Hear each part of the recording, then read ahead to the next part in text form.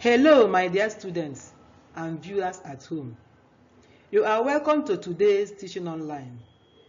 I am Mrs. Uche Muokwue from Chemistry Department, St. Charles College, Onitsha.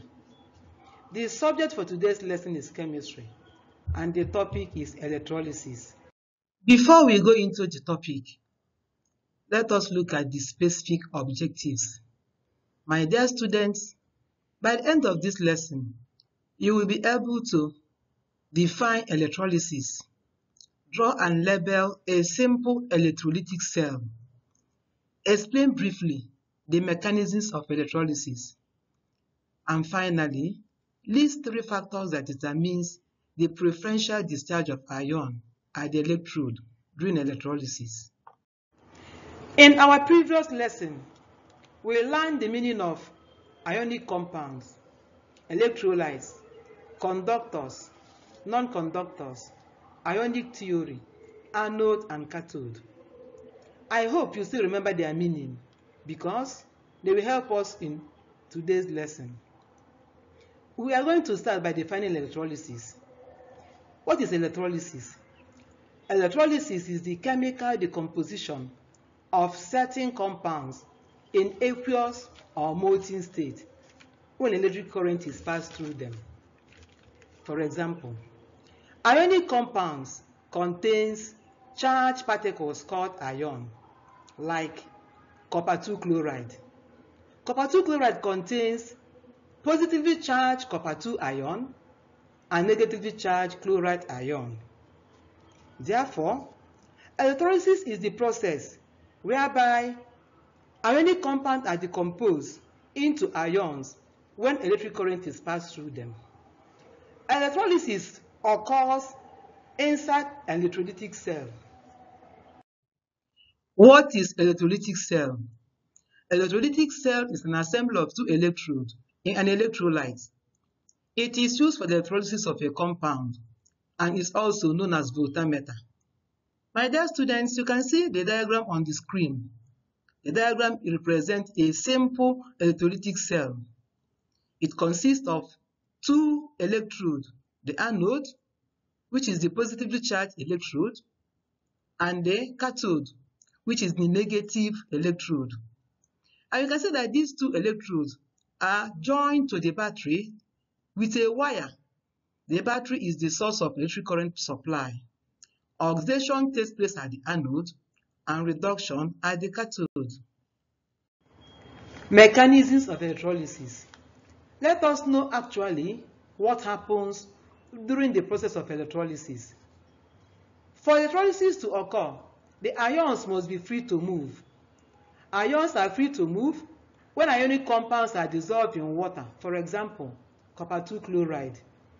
When it dissolves in water, it will break down or dissociate into copper 2 ion and chloride ion. The ions move about randomly in any direction. If electric current is passed through the molten copper 2 chloride, the ion loses their random movement. Electrolysis begins. Electrons are pumped through the anode to the cathode into the electrolyte. Positive ion, the cation, move to the cathode where they gain electron and are reduced. Negative ion, the anions, move to the anode where they lose electron and are oxidized. Factors affecting preferential discharge of ion at the electrode during electrolysis. During the process of electrolysis, the product formed at the electrode depends on the nature of the electrolyte. Where the electrolyte is in solution, the electrolytic product formed at the electrode may vary because the solvent, which is usually water, will also ionize as well as the electrolyte. Therefore, the cation and anion of both the electrolyte and the solvent migrate to the cathode and anode respectively, where they compete with one another to be discharged. The product at the electrode depends on which of these ions that are preferentially discharged. Is it the ion from the solvent or is it the ion from the electrolyte? Therefore, there are 3 factors that affect the preferential discharge of ion at the electrode during electrolysis. The factors are, the first one, position of the ion in the electrochemical series. The second one is concentration of the ion in the electrolyte. And lastly, the nature of the electrode. Let us look at the position of the ion in the electrochemical series. Electrochemical series is used to identify the ion that will be discharged preferentially at a particular electrode. Usually, ion lower in the series is discharged in preference to the other one higher in the series. Looking at the diagram on the screen, the diagram represents electrochemical series. It has the cation starting from potassium ion to gold ion, the anion from fluoride ion to hydroxide ion. For example, if we have sodium ion and hydrogen ion in a solution, hydrogen ion is discharged preferentially because hydrogen ion is lower in the series, therefore has a stronger tendency to accept electron than sodium. Similarly, if we have hydroxide ion and the tetrodosulfate 6 ion, SO42 ion, hydroxide ion is discharged preferentially because hydroxide ion is lower in the series and loses electron more easily than SO42 ion. This is because ions lower in the series requires less energy than those ones on top of the series. The second factor we are going to look at is concentration of ion in the electrolyte. If the concentration of a given ion is increased, it tends to promote its discharge from the solution. For example, in the electrolysis of dilute sodium chloride solution, sodium chloride will ionize into sodium ion and chloride ion. The water, which is the solvent, will ionize into hydrogen ion and hydroxide ion. At the anode, the ions present are chloride ion and hydroxide ion. The hydroxide ion is discharged in preference to chloride ion because of the position of hydroxide ion in the series. Then, at the cathode, the ions present are sodium ion and hydrogen ion. Hydrogen ion is discharged in preference to sodium ion because it is lower in the series. But in the electrolysis of brine, brine is concentrated solution of sodium chloride. Again, the sodium chloride ionizes into sodium ion and chloride ion. The water, which is the solvent, will also ionize into hydrogen ion and hydroxide ion. At the anode, the ion present are chloride ion and hydroxide ion. And because chloride ion is highly concentrated, chloride ion is discharged in preference to hydroxide ion. At the cathode, ion present are sodium ion and hydrogen ion. Hydrogen ion is discharged in preference to sodium ion, even though sodium ion is highly concentrated, because the position of hydrogen ion and sodium ion in the electrochemical series, the position is very, very far.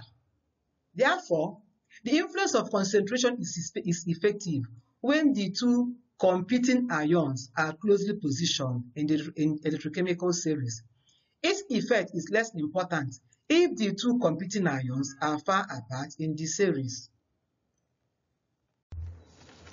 The third factor is nature of electrode. This affects the product of electrolysis in three ways. The first one, use of inert, inactive, or passive electrode. Inert electrode are electrodes that do not take part in electrolytic reaction. Hence, they do not affect the product at the electrode. Example, graphite and platinum. These two electrodes, they are inert. They are redundant to react, so they do not affect the product at the electrode. The second one is use of active metals as the anode. When a metal is used as the anode and the electrolyte is the salt of the metal is dissolved into the solution because less energy is required to remove electron from the atom of a metal in a solution of its salt. For example, in the electrolysis of copper 2 tetrodorssulfate 6 using copper anode.